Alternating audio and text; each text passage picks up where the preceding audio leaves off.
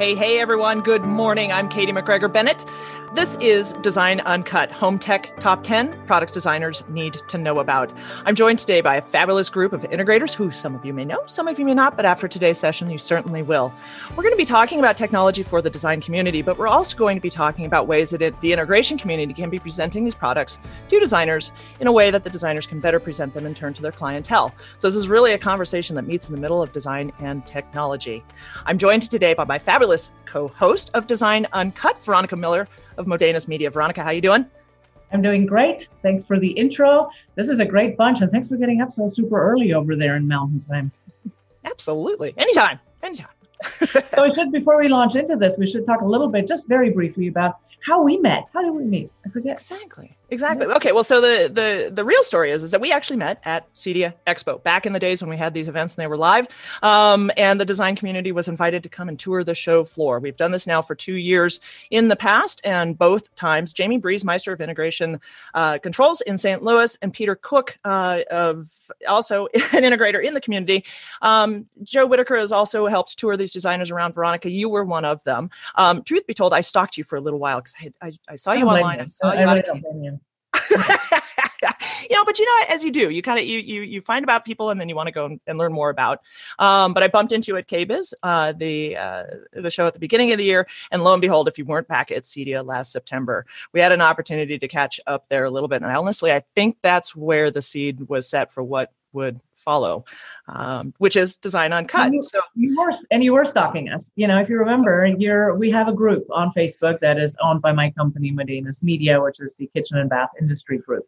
It's a private group. It's for everybody in the industry. It's obviously, there's lots of interior designers, there's kitchen and bath designers, and frankly, there are also a lot of integrator and tech folks in the mix right now. That sort of organically developed, and I love that it did. And Katye was just kind of lurking in the shadows all the time. So, we kind of said, okay, maybe we should talk, stop lurking, get out here, and let's talk about how can we effectively mesh the two in a way that works. And Design Uncut has its name because it's unabridged, it's raw. It's a conversation about how can we connect designers and tech folks in a way that makes their projects better, to where we're not enemies and not frenemies, to where we can just be friends and have a common goal. So that's kind of where we're taking this. Yeah. And what's interesting about it is the genesis of this was these conversations about connecting the technology and design integration communities, and honestly, it took a pandemic to kind of make it happen, and I'm proud of that. It's right. Here we are. We're in our houses. By the way, I have a concrete cutter outside, so don't let any of this bother you. If it gets all shaky here, this is not me having an earthquake. I'm safe and sound on the East Coast. There's no fires. There's no storms. There's nothing. I'm just here in Lancaster, PA. I cannot believe you just said that none of those things are occurring right now. It's almost as though you've just jinxed yourself. So hold on, sister. See what happens in the next 45 minutes. Yes, it's 2020. Shouldn't say that. There are aliens on Venus now. I just thought I'd throw that in too. So another topic. we want to kick the show off because we don't have much time. They didn't last a 3-hour session. So why don't we let our 3 panelists introduce themselves, starting ladies first, of course, was Jamie, and then go through the list. Hello, thank you very much, Veronika. Great to see you, Katye. My name is Jamie Briesemeister, and I am an integrator out of St. Louis, Missouri. This year, we'll be celebrating our 16th year in business. And if you choose to follow me anywhere on social, you'll find me at ControlSTL. And Ed. Yep. Hey, I'm Ed Gilmore. We're an integrator based in New York City in Manhattan. And we've been doing this for nearly 30 years. I know it sounds crazy, but for me, it sounds crazy, but nearly 30 years in this industry. And we're super excited to be part of this panel and loving the community. And thank you, Katye and Veronika, for including us. Appreciate it. Absolutely. And finally, last not least, Brad. Hi, I'm Brad Hintze with Control4. We offer a wide variety of technology products for smart homes and smart businesses. And we've over the last couple of years spent a lot of time connecting and talking with designers and trying to build those relationships. And it's been a really great conversation. And so I'm happy to be here with all of you today. We're happy to have you. And you did not mention that you're also the sponsor of the session, but you should, because Control4 certainly, you guys go out of your way to connect with design community. So my people are really appreciative of all the efforts that you make, and trying to level the playing field and get folks to talk with each other and make great stuff happen. So without further ado, Brad, why don't you take us through a little bit, help people understand, this is, this top 10 products talk, but give us a little backstory on Control4, if you don't mind. Yeah, of course. So Control4, we have been in the market for over 15 years now. And one of the things that we have seen with technology, and I think this is especially true over the last, 10 years, we see this tremendous trend where everything is becoming smart and connected and intelligent. And it's a really exciting opportunity for us to leverage the benefits of technology within our most important, our most private spaces, right? Our homes are our castle. And, there's no time that's been more true than now in the last 6 to 9 months, where we really truly are living, we're working, we're relaxing. We're educating our children within our homes, and technology really can provide us so many benefits for our living space and being together as a family. And so having all of these varieties of devices across our home, from comfort systems to refrigerators, to even appliances, is a really great opportunity, and I think it's really exciting. And everybody's kind of becoming aware of some of those possibilities. But one of the challenges that we see is that not all smart is created equal.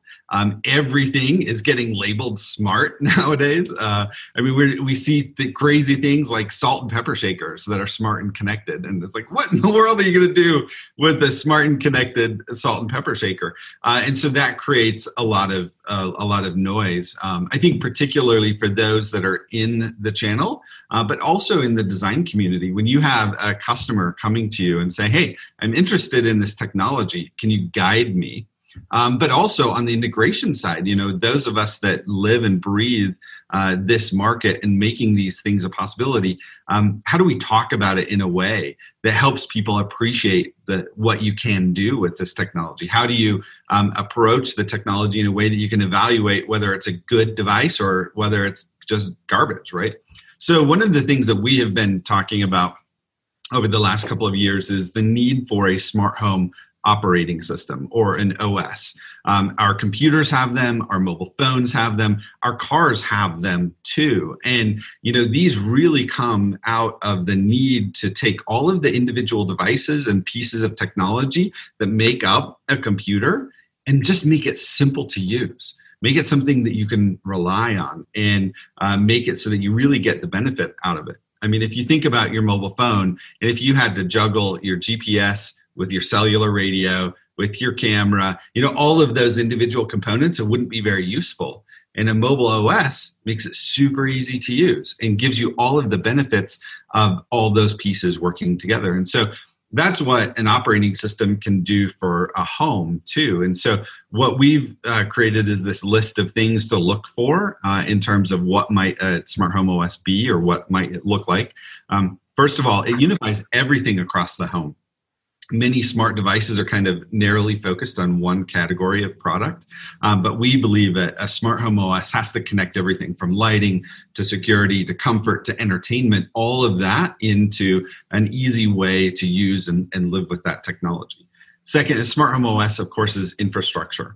Right? Our homes, we rely on them. We're in them every day. We need it to be there and functioning and working all the time. And so that's an important aspect of the reliability and having it available. But the other piece of that is it's built into the home. It's not just some piece of technology that we put on the shelf or that we stick on the wall with double stick tape, right? It's built in, it's purposeful, it's deliberate. Third, a smart home OS needs to provide the family with choice and simplicity. There is no such thing as a home that's delivered by one manufacturer or one brand. And so the family should be able to choose to bring in their favorite products, the best products in the market. And so a smart home OS embraces and provides that choice. But it needs to also be easy for the entire family to be able to use. Not just the nerd, not just the one that loves technology, everyone, including guests that come to the home. It needs to be easy to use with a variety of interfaces so that you can use that technology whenever you want it. Fourth, a smart home OS will protect the privacy of the home, of those that live in the home. You know, these are our most private spaces. And yet, with each of these devices, we're generating more and more and more data that big companies can use. And, you know, it gets misused in many other ways. And so a smart home OS will protect the privacy of those that live there by default. And then we can choose when and where and how to share data. And lastly, a smart home OS embraces the role of a professional in delivering this kind of technology. Families want help. They want to be able to just live in their home. They don't want to be dealing with the technology all of the time. And so Smart Home OS has the tools, has the capabilities for professionals to be able to help a family. So one of the things that I think is really important in this conversation is that, you know, I think it can be assumed, or many people assume, a smart home is run by your mobile phone and or voice control alone. But the reality is, to have a really great smart home, one that's easy to use, one that's simple for the whole family, you actually need a variety of interfaces because depending on what you're doing at the moment, you want to interact with that home differently. If you're away from home, mobile phone is perfect. If you're scrolling through a playlist, it's perfect. But if you're walking between rooms, a keypad is far more convenient. If you're cooking and you want to turn the lights up or you want to start a playlist, voice control is ideal. And so the ability to use and control your home with a variety of interfaces is really the kind of ideal way to set up a smart home. Control4, we bring all of those together. Control4 offers a smart home OS to help orchestrate all of the products in your home, unify everything, provides a variety of interfaces, and of course has a large network of certified professionals to help designers and their clients bring this to life within homes everywhere. So that was a quick introduction to Control4. It's a great introduction.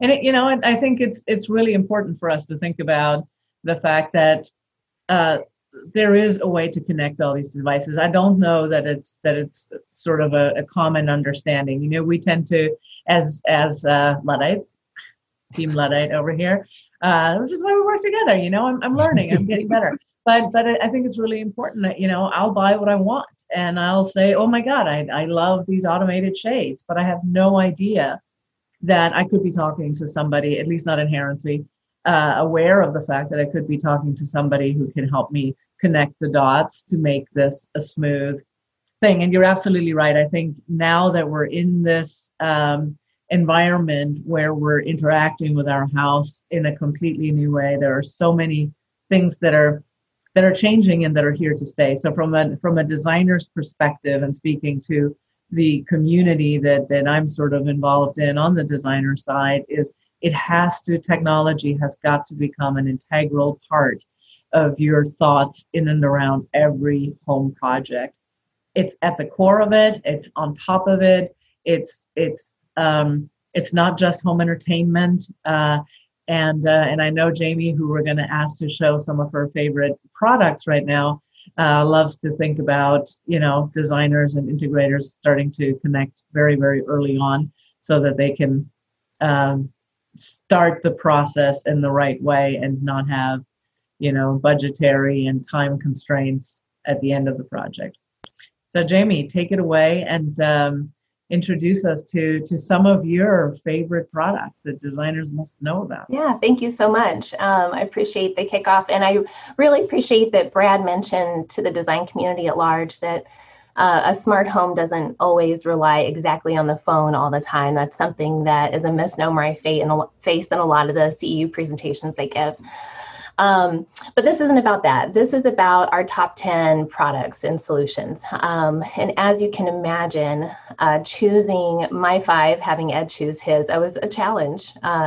So I went more with kind of conceptual pieces. There are a couple of names in here that you'll see and are familiar with, and I'll mention more, but really the concept here.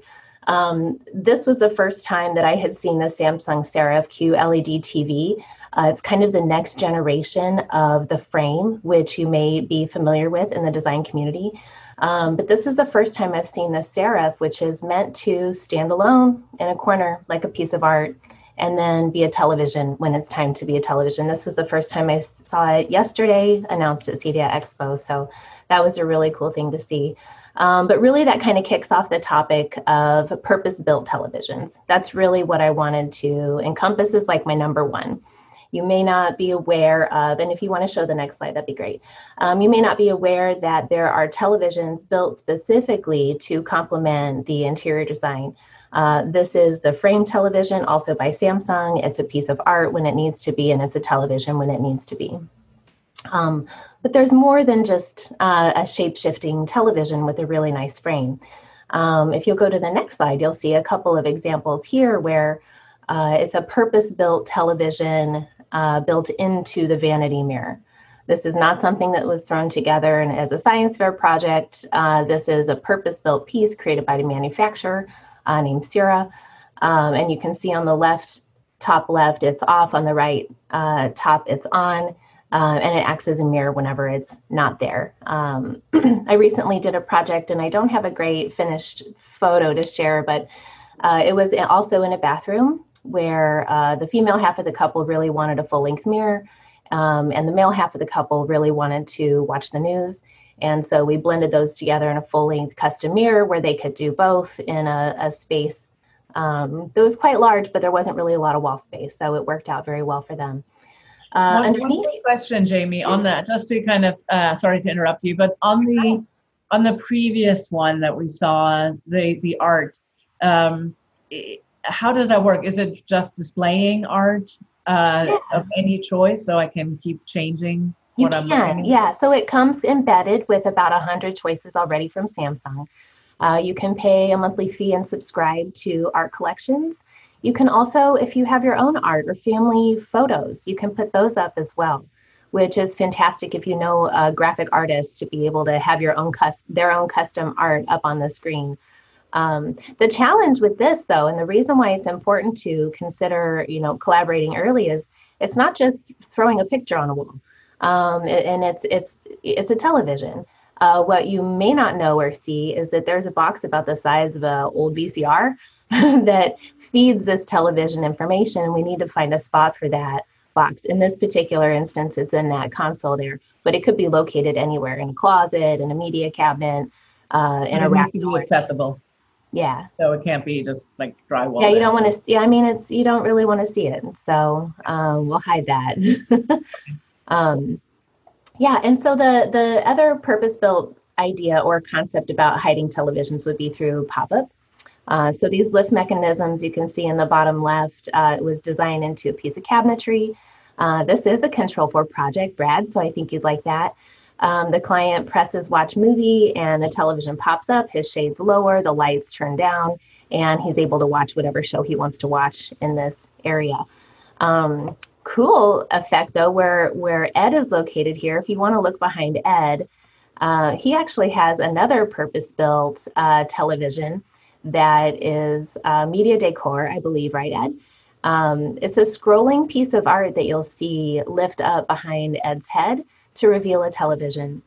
Similar to the frame and every other solution that I've mentioned, this is really critical to be involved early so that we have the wire in the right spot, the carpentry in the right spot. Everything is ready to go when it's time to install this piece. And also right there, you're running into the first issue with televisions, and that's glare, and that's lighting, and that's all the rest of it. So suddenly it's no longer an isolated conversation about, hey, we want a TV in the mirror, but hey, we can't actually see the TV in the mirror because of how the lighting works in that room. So you're already having to plan it all from the get-go. Absolutely, yeah. And a good integrator partner will already know that the room that you want to put a mirror television in is going to have a lot of glare. So let's talk about that at the very beginning so we're not surprised by it at the end.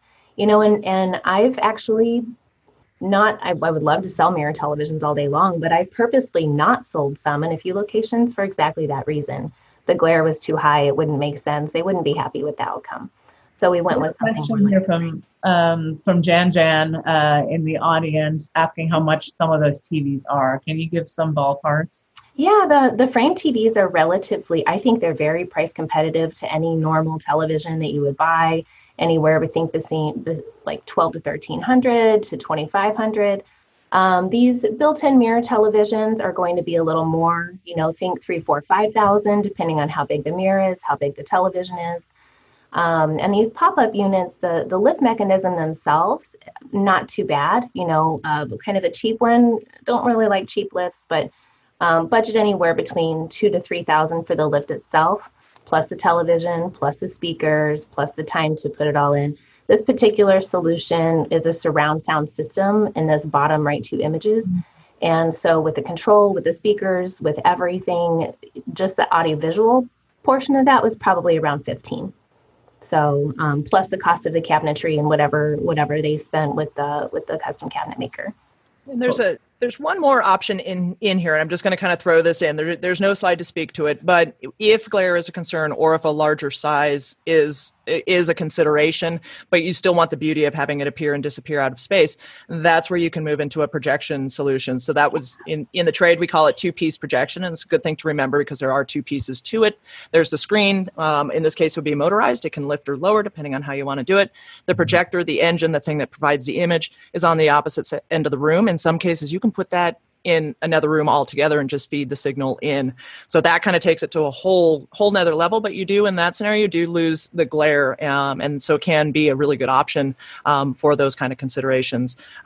Just a good one for you to also throw. I'm going to jump in here a minute, but there's also a third option, and that is direct view LED.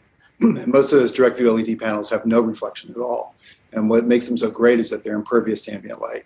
And they're so bright that you can adjust the brightness to adapt to the environment. So that's it's emerging. That's coming on the scene in the residential world. So, and tell us again, that's a what? That's an LED what? Direct view LED. But is it a TV, like a regular TV screen? Is that what I'm thinking? No, it's more of a monitor, and actually it depends on who's manufacturing it. It comes in different configurations. But basically what it is it's a grouping or tethered panels of smaller LED panels to create a larger footprint on a wall. They're not inexpensive as of now. It's some of the more famous ones, that we're thinking of. I mean, Sony has one, Samsung, of course, has theirs as well, which can be upwards in the multiple hundred thousands to do that. But on the commercial front, there are a bunch of manufacturers. Planar comes to mind, since they happen to partner in my space, that we're seeing these pricings coming down to almost being attainable. Almost, we're getting there. But it's amazing to see how they operate in full light situations. It's emerging technology. No, and I'm glad that you did put that in, Ed. And in fact, I think we've got some slides when we swing around to you. So yeah. No, but I'm glad that you jumped in. Perfect. Keep doing that. Yeah. Well, and it's the opposite concept. So one is to hide televisions, and the other one would be to use it kind of as a statement piece. And there's a little bit of juxtaposed between some of the solutions that I picked and some of those that Ed picked, and you'll pick up on that throughout the course here. Second one that I feel is really important to mention is the connection between the automated window treatments in my world and that of the interior designer. You may already know automated treatments exist. Wireless, we've got an example of wireless here in the top 2 photos, fully wired and powered in the bottom 2 photos. You can see that these glass walls, the embedded shades, we didn't want to eat up any of the glass, any of the view. So this had to absolutely be planned during design, pre-construction. There was no putting wireless after the fact, or we would have lost about 5 or 6 inches of this gorgeous view. But not all of them are made equal. And knowing that Roman shades are really the top category, if you'll see the next slide, we can actually pair the automated components, the bracketry, the motor, etc., with whatever fabric you as a designer would choose for a Roman shade. This example is using Hartman and Forbes, which is a hand-woven fabric that is just absolutely gorgeous and I love. And I would assume the design community is familiar with this brand. We can pair this with a Lutron Roman motor and control it either through Lutron or with Control4 so that it's an automated shade that rises and falls. You don't have a clutch mechanism. You don't have to go over and fiddle with it. It can just happen throughout the day quietly and beautifully. This is something that I found a lot of designers didn't know. You can make an automated custom Roman shade that you can. The first time I mentioned this to someone, they had just completed a project where they had 12 Roman shades in a bay window, all on a clutch mechanism. And they kind of did a, smack my head movement and said, I wish I knew that I could have automated these, because the homeowner goes around and adjusts 12 drapes or 12 Roman shades every single day, twice a day. And pressing a button or having it automated would have been a heck of a lot easier. So, but it's difficult to retrofit that, is it? Yeah. Do what now? To retrofit. So yeah, challenging to retrofit. Yeah, these can be because again, we using Lutron anyway, they require a power wire. So we need to get wire in there in some way. There may be battery operated Roman shades and other brands. I think Hunter Douglas might have one. For any of those wireless brands, just pay attention to the sound. All too often we paint this beautiful picture about the shades, raising to help wake you out of bed, and then someone specifies a motor that makes like a ton of really nasty noise, and it's not a calming way to wake up and not a calming way to go to bed. So something to pay attention to when you're looking at automated drapes is even the sound of the motor, because some of them can be quite loud. Okay.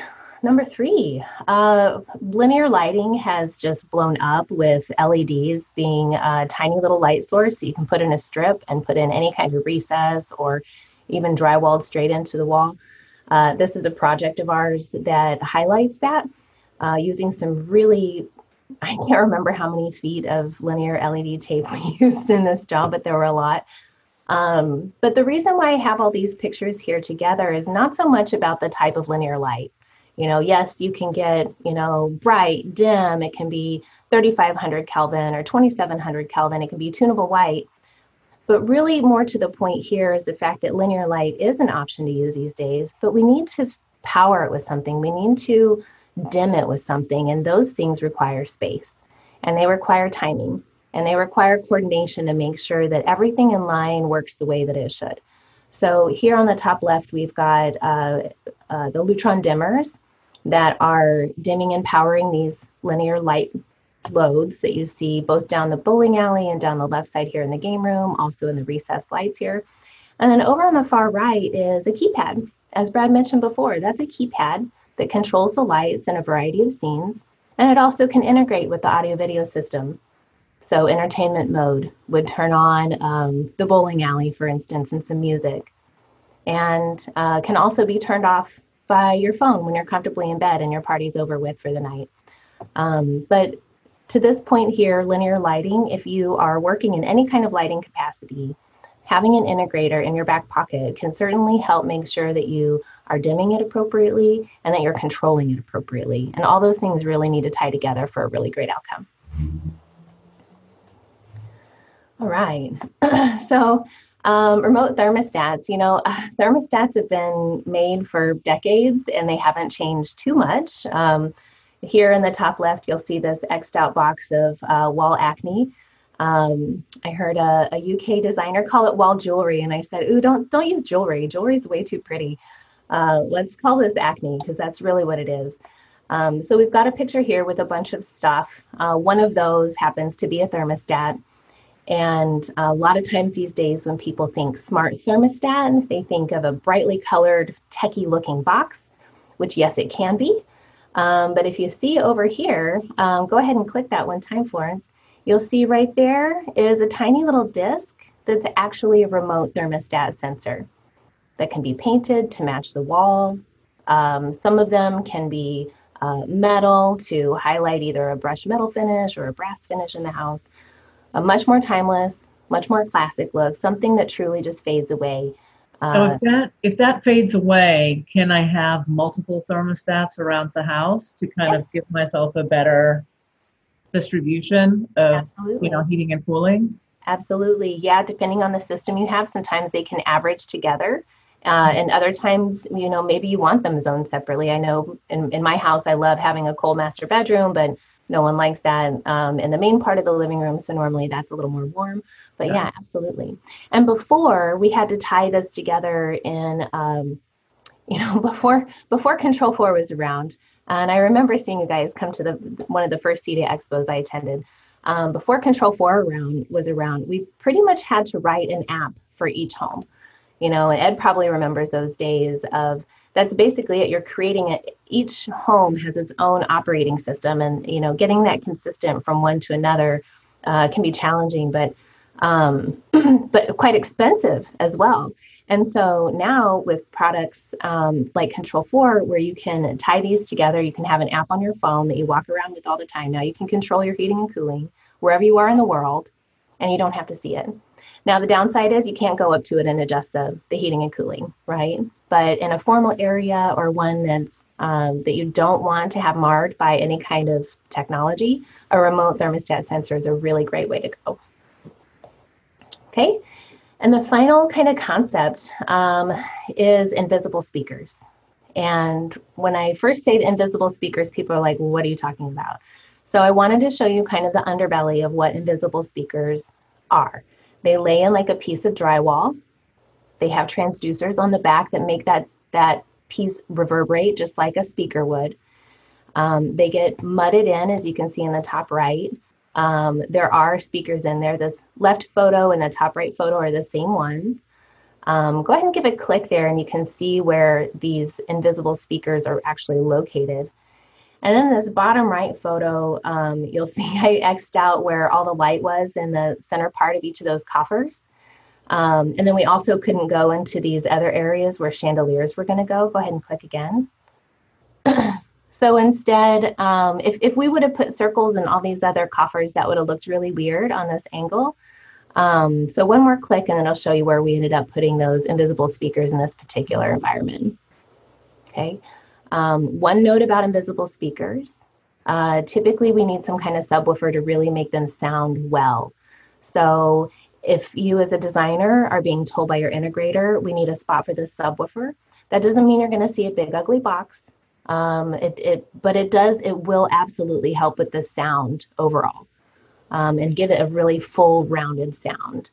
You don't have to listen to hip hop and R&B to appreciate the low end part of music. Every music has a full range these days, so we want to make sure to capture that. And then finally, I'll show you the result of what invisible speakers can look like in a home. This home has actually been featured a few times in this presentation. Originally hired to do this house back in 2005, again, before Control4 and other systems like that existed. They went through another renovation in 2014 where we put invisible speakers here in the ceiling.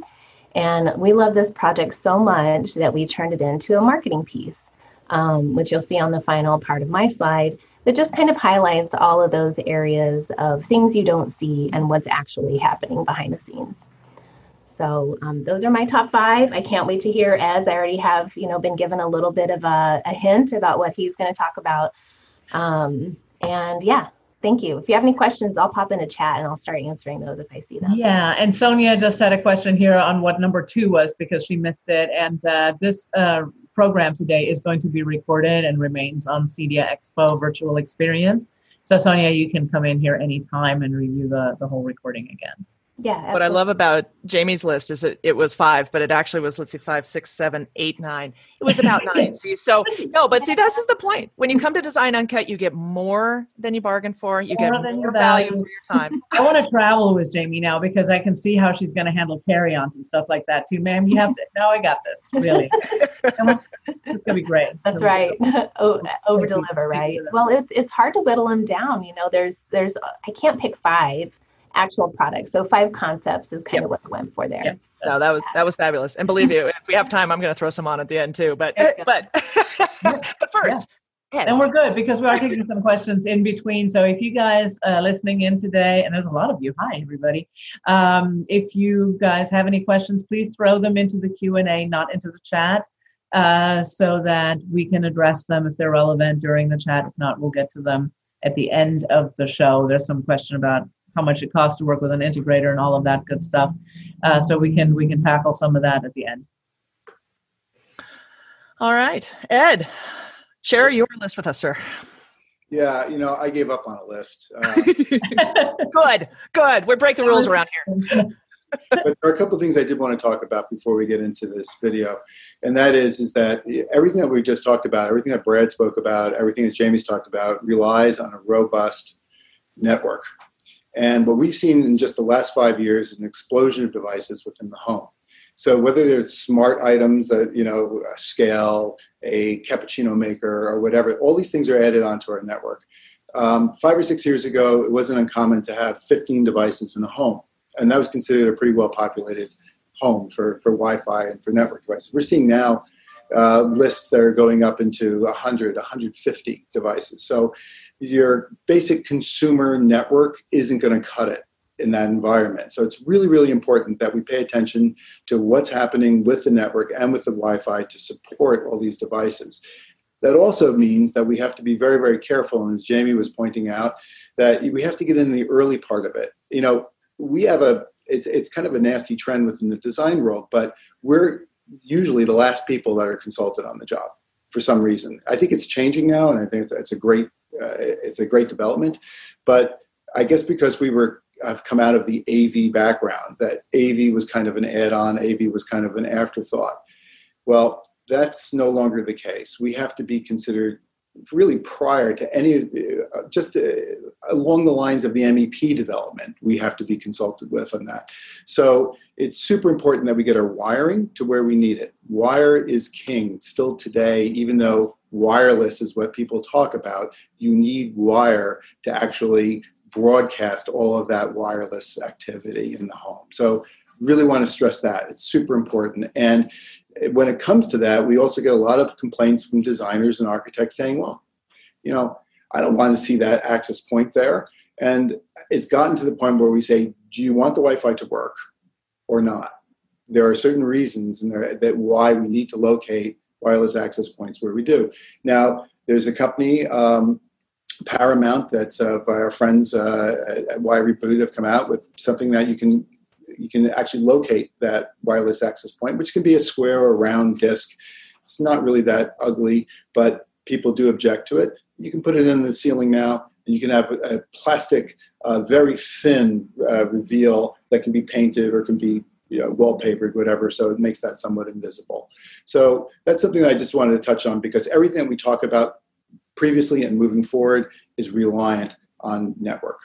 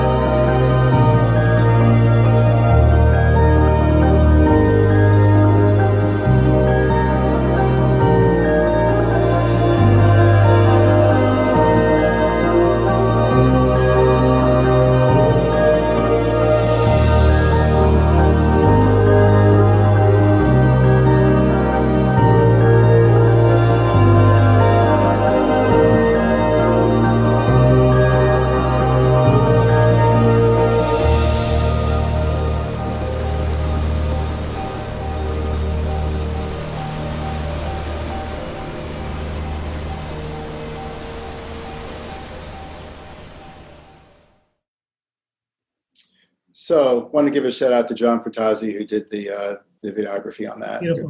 He does a lot of work for integrators locally and hopefully nationally soon. So it brings us to a point that I did want to talk about, and Jamie spoke about it, and I think Brad did a little bit, about tunable light and about one of the really exciting trends that's entered our market, which is really the whole wellness concept. we spend 90% of our time indoors. It's a very new phenomenon for human beings. We used to spend most of our time outdoors. We would only come in to sleep, but we find ourselves now inside 90% of the time.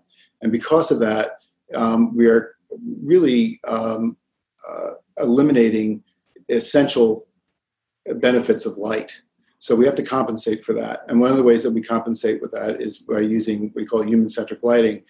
This is something that's just happened because the technology has just happened. The LED lighting has just evolved to a certain point where we can actually get full spectrum lighting, and it's practical. But again, that all needs to be controlled. That all needs to be planned. That all needs to be something that that we're talking about in the very, very beginning. So we use a combination, and we'll get to that in a little bit later because I do want to talk about the slide that's coming up. We use a combination of manufacturers to produce those results for people. And the benefits are profound in terms of your well-being and your health. But to piggyback on the invisible speaker that Jamie was talking about, we have a different type of a speaker, and that's called the small aperture speaker. Small aperture speakers are full-range speakers that are concealed in walls or concealed in ceilings as well. But as the name it says it all, it's this very, very small aperture that extends in your ceiling. In this particular case, we have two examples of it, where in the left photo, you can see very, very small, below the picture, you can see a small square with perforations. That's actually a subwoofer. That's a gigantic subwoofer, but it's ported through this small 4-inch square. And in the ceilings, you can barely make them out. You can actually see some of the square apertures for the normal speakers, full range speakers that are in that ceiling. To the right, you can see what we did, but in this case, we had a template cut into that ribbed woodwork that you're seeing in the ceilings. And if you go to the next slide, you'll see that, and this is a James loudspeaker product, the small aperture. They provided us with the template. The woodworker actually drilled this into that composite wood that you're looking at, which is a composite of, I want to say it's pear wood and cherry wood that they combined to create this effect. If you go back to that next slide, the previous slide, if you take a look at that in the ceiling, it's unnoticeable. You don't even know it's there. And it's pretty remarkable in terms of the sound level. It's a high performance speaker. We have invisible speakers in our showroom, but we find that we use that more for background music or for sound masking when we have events. Certainly over the years, and I've been around long enough where I've seen the very first iteration of invisible speakers all the way till now, it's been amazing in terms of the progress that's been made, and we're about to see some more shortly.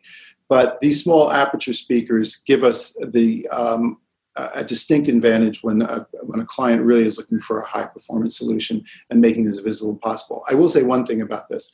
Small aperture speakers typically need to be aligned within the lighting grid, and you have much more flexibility and freedom with invisible speakers. They're not tethered to any grid, and that's from a design standpoint can be really advantageous. What about the sound quality? Does it suffer from when you hide the speakers in this way? No, not at all. You're talking about the small apertures? Yeah. Yeah, not at all. Not at all. In fact, this template was provided by James Speakers with their engineering team saying this will work, and it sure does. I mean, that studio, which is also another example in a way of the wellness initiative that we were talking about, because it is a yoga studio. The idea of the serenity of that space, of how the whole impact. We didn't want to see speakers, really imposing themselves in that environment at all. And I think, especially from the integration side, but, that intersection, that space really is wellness applied to me. And I think, just kind of speaking to the integration community for the last year plus, where we've been really trying to figure out what to do with wellness and how to present it, and how our skill set would cater to those environments. This yoga studio is a perfect example of that, but I think also with a very deep rooted design focus on it as well, and how you've perforated the wood to create the environment for the speakers. And designers designers, you can cover speakers in other manners. You can put other materials over them to complement or accentuate the space. That's a conversation for another day. And with those, you do want to be really careful with the speaker selection. That's why having a relationship with the integrator is important, to understand what's possible, but then to also make that dream a reality. So and really that yoga studio is just spectacular. It's incredible. Yeah, it makes me want to do yoga, and I try to stay away from that stuff, but it's really, really cool. And we have about 10 minutes left. So I want to make sure that everybody knows we will have follow-up conversations. Again, you can find Design Uncut on the Facebook group. It's facebook.com/groups/KBI group. Sign up there, hop on in. You're more than welcome to join the conversation there, and we will have deep dives on a number of these topics in the future. So, sorry. So I'm going to kind of fast forward on this. This is a project that where we got brought in at a very late stage in the design, and the chandelier had already been selected, and it was non-negotiable. It was staying, but the client, the husband, really wanted a projection system in this room, and he had gone through a couple of integrators, and they said there's no way to do this. So what we ended up doing was convincing the architect to actually extend the soffit, as you can see along the brick wall. And within that soffit, we located, actually it was beneficial in the sense that we were able to do linear lighting behind it to kind of illuminate the brick, which was fun. And then of course the screen drops there. But as you can see, we had to use a scissor lift, which we don't particularly like using it, but we're finding ourselves in another project where we have to do it again, just to drop that 4 feet so that it can project. So between Stewart screens giving us the extra black drop on the top that we needed, and as well as getting a 4-foot drop on that scissor lift with the projector, it was a little difficult. But you can see between the left and the right how it really does mostly disappear into that ceiling. Moving on. So this is an example we're talking about, direct view LED. This is an enormous direct view LED. It's created a window, basically, effect. And then using customized art and also audio. If you can go to the website for Lightwalls, I think it's lightwalls.uk.co, you can actually see the video of this, which is amazing. This is the type of immersive experience that can really transform a space in a very, very different way, because you can change it literally with the press of a button, going back to the whole control feature and everything that we're talking about. And so there are different examples of this. In our showroom, we have a lot of video displays from plain art. It doesn't really matter what the display is. It's the concept that's really important, and that you can display either just static video art or moving video, which is really very, very stunning. And in certain situations, and I'm going to speak very quickly here, the idea of this started for me about 7 years ago when I was asked to do a commercial project in a room that had no windows at all.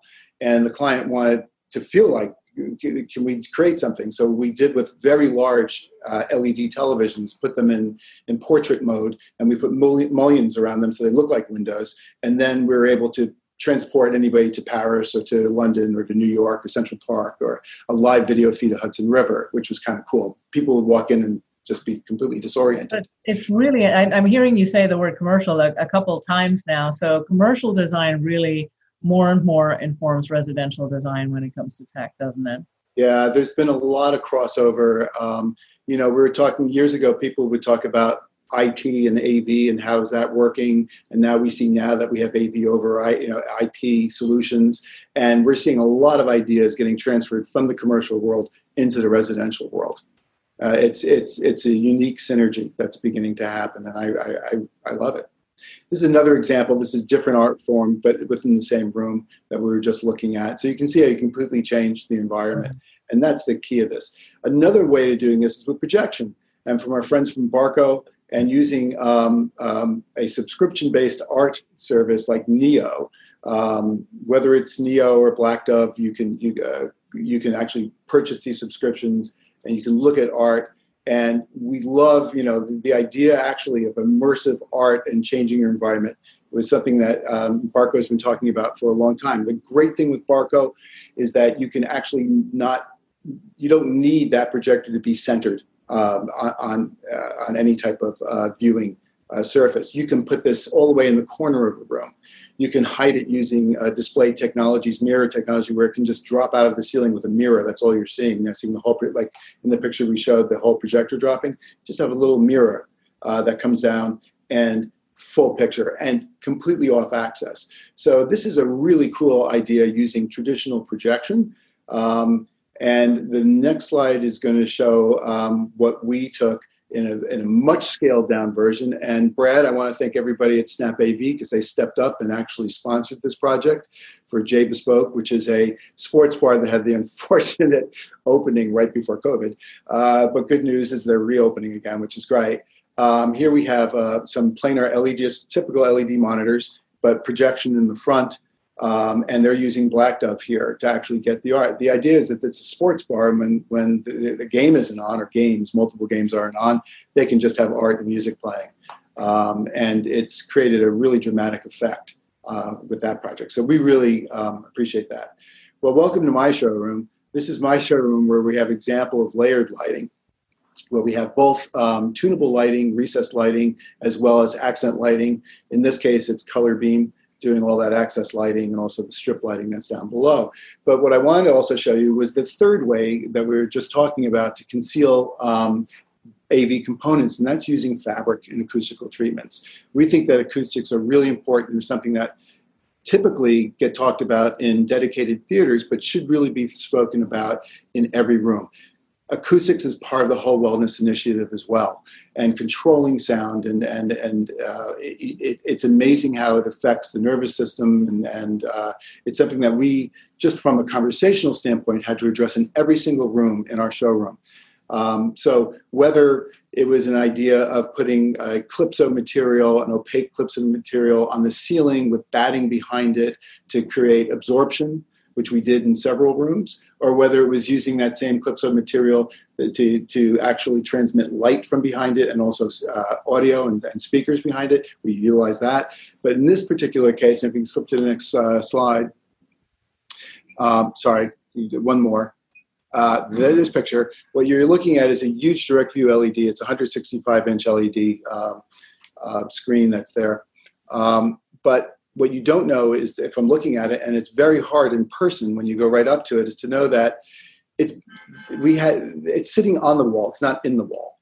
So it's 4 inches. And what we did was we beveled that material to come out from the bottom where it matches the baseboard, and it gently slopes up to meet that. So it was a very clever way of dealing with. And the reason why we did that was because this panel has actually changed 4 times in 4 years. So how can you adapt that? And that leads me, to this topic about using fabric actually. So forget about the beautiful Meridian speakers that are in that. This room actually has a 7.4.4 Dolby Atmos speaker system. So it's 11 speakers, all behind the fabric panels. And in this case, we're using Whisper Wall, which is a way that if I decide in a year that I really don't want to use that fabric, I want to change it up, it's very easy for me to change. I can just simply pull that fabric out, stretch new fabric in, install it, and you're there. Or an idea that's happening, putting light walls in that to accent those panels. That's something that's definitely on tap for us. So we want designers to understand that fabric can be your friend in terms of both treating the acoustic properties of the room, but more importantly, hiding super high performance audio where it doesn't have to be standing out front as you're seeing the Meridians, or in the previous picture, the Steinway-Lingdorf Model Ds, which are statement pieces in their own right. But a lot of people like that hidden. They want it clean. This is how you can accomplish that using traditional fabrics, but with a newer form to actually secure that fabric to the wall, which is using plastic tracks and actually just compression fitting the fabric in. Wow. That was a lot of material. I'm sorry, but that's what we want. We definitely want to have a lot of material, and there is so much to think about. But I think the bottom line, to recap, thinking about getting in touch with integrators well ahead of the project to plan this out right is important, and thinking about either hiding or featuring elements like audio and like your video display is a great way. One of the questions I wanted to kind of, I know we have to go here in a minute or two, For Brad, though, Control4 is a brand with many products in a variety of categories as well. Why is it important to view things, why is it important to view things in this manner, especially for designers? What do designers have to kind of really think about in terms of all the components that go into that Control4 can connect? Well, I think just as both Ed and Jamie have spoken about, lean on your professionals. They've done projects. They've worked with a wide variety of products. They can be your guide as you go through that. I think that's one of the most important elements. The second is as you talk to your clients, talk about and think about the lifestyle they want to achieve rather than just speaking about tech all the time. How do they want to spend their evenings? How do they want to spend their workday? How do they want to spend time with family? Uncover those kinds of insights about the client, and that will naturally lead you to the right pieces of technology and the right things, right? Just like Ed talked about, statement speakers versus the invisible speakers, right? And that comes down to a lifestyle choice. Yeah, statement, I want to show off this beautiful technology, these beautiful, incredible speakers, versus I just want to hear music and I don't want to see it. I want to see art instead. So I think that's the second piece. Find a pro and then focus on the lifestyle, not necessarily the individual pieces of technology. Yeah. Very, very, very well said. And we've obviously here today, we've covered some brands. We've kind of also covered categories or types of groupings of products. So what I'll add to that is that while you have been presented brands here today, try not to get overly hung up on the brands, because what you'll find is that different integrators work with and specialize in different brands. It doesn't mean that a similar experience can't be achieved, but once you start getting really kind of honing in on those brands, you may find that that's a difficult conversation to get back out of once you've identified your technology professional, in that if it's not one that they're familiar with, they're not really going to want to jump in and learn and use your client as a guinea pig. There is a place and a time for that scenario. Your clientele, whether that's something they want to be on the bleeding edge of that technology or not. But that's, again, the relationship with the technology pro really is where you want to focus your attention and make sure that you've got a good working relationship. And maybe it's not just with one. There are, again, they all specialize in different areas. So you may find that having a grouping of integration pros in your camp is a great thing. You'll know once you start having these relationships, which brings me to one of my closing points. There are resources available to you to identify integration pros. This is the CEDIA Expo show. CEDIA is an acronym, the Custom Electronic Design and Installation Association. If you find the website, you will find that there are integration professional recommendations there based on your geography or the geography of the project. There also is another association out there, the Home Technology Association. They too have an integrator finder. Oftentimes you can take a look at both of them, get to know what, and do some interviewing, see which ones work best for you. The Home Technology Association also provides you a technology budget calculator. You'll find those on Ed and Jamie's websites when you go and tour those. It's a great starting place to have the conversation about what all this technology that clients are looking for should cost, and it reduces the time and friction. So a couple of options there for you. This has been a fabulous session. I'd like to thank Jamie Briesemeister, Ed Gilmore, Brad Hintze, Control4, our sponsor. You guys have been fantastic today. Veronika, you want to close us out and bring us home? No, I have nothing to say. I think you need to be one of those car loan kind of people. Amazing. Thank you guys so much for joining. Thank everybody in the audience today. I put in the chat here today where you can find us on Facebook, facebook.com/groups, KBI group, and know that this recording right here will live on CEDIA Expo virtual experience until the end of the year. So come back and check it out. Thanks a lot. Thanks, guys. Thank you. Everybody.